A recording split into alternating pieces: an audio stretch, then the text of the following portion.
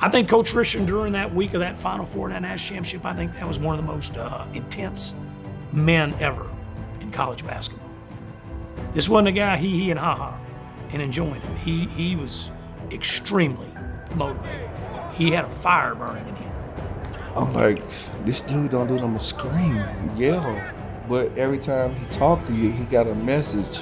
It's like drinking a Red Bull or something after you don't talk to him. You just feel you can play anybody and you still have a chance to win. I'm angry when I coached. I went to the gym angry. I should be better than this, I would say. We should be better than this, constantly. That's who I was. I'm telling you, that was an intense man. That was an intense man.